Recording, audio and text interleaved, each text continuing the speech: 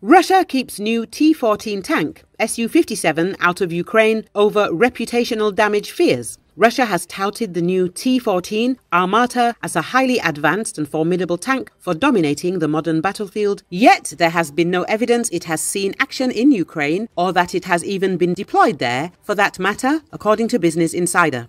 The publication says that Moscow has also sidelined another much-celebrated asset, the supposedly fifth-generation Su-57 fighter jet, raising the question of why the Russian military would leave top weapons behind. The answer, per a new Western intelligence assessment, is that the Kremlin likely fears the reputational damage of losing one of its T-14s in combat. The Russians have described the next-generation T-14 main battle tank, which was introduced in 2015 as cutting-edge weaponry, featuring new technology and automated functions like a remotely operated cannon, sophisticated sensors, onboard drones, and defense against anti-tank weapons. The emergence of the Armata initially sparked concerns among some Western analysts who worried that it might rival NATO tanks like the M1 Abrams, Leopard 2 or Challenger 2. But years into its development, the T-14 program remains plagued by problems such as manufacturing issues, delays, and a reduction in fleet size, all while the tank's reliability has also been called into question. Russia's First Guards tank army was supposed to receive the T-14 in 2021, and Moscow was even considering deploying the tanks to Ukraine at one point in early 2023. Kiev has denied Moscow's claims about the tank's involvement and said it hasn't seen any armatas in battle consistent with the UK's assessment. According to Business Insider, the relationship between the T-14 and the Ukraine war bears similar hallmarks to what British intelligence and aviation experts have previously said about the Su-57, which is Russia's highly touted first attempt at a fifth-generation fighter jet, the kind of aircraft that should be able to make a difference in a war like Ukraine. Russia is highly likely prioritizing avoiding the reputational damage, reduced export prospects, and the compromise of sensitive technology which would come from any loss of the Su-57 over Ukraine, Britain's Defense Ministry said earlier.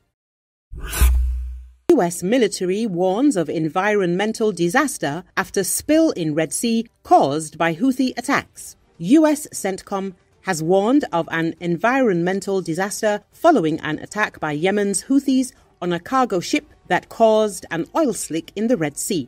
On the 18th of February, the Houthis targeted a UK-owned bulk carrier named Rubimar, flagged by Belize. The ship was sailing through the Bab al-Mandeb Strait, connecting the Red Sea and the Gulf of Aden en route to Bulgaria from Khor Fakkan in the United Arab Emirates, when it was attacked by multiple missiles. The Rubimar, a Belize-flagged but British-owned bulk carrier, has been drifting in the Red Sea after it was struck by 2 missiles. The ship, which is feared to be in danger of sinking, is leaking an 18-mile oil spill and carrying 41,000 tons of volatile fertilizer. The 22nd of February attack on the Rubimar inflicted the most significant damage so far on a commercial ship since the Houthis started targeting vessels in November. The Houthis say their attacks on commercial shipping in the Red Sea are in solidarity with the stricken people of Gaza.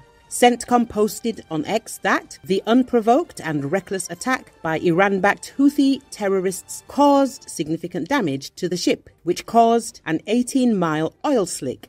It has long been feared that the Houthis might extend their actions by disrupting internet traffic and cutting sea cables.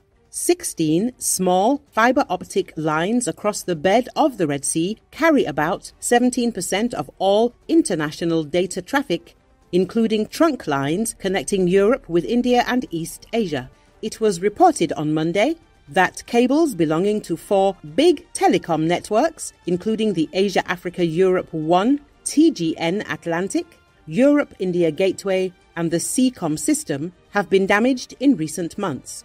The cause of the damage has not been identified, and natural damage happens relatively regularly. Israeli media reports attributed the damage to Houthi actions, but Yemen's Houthi-controlled communications ministry denied involvement.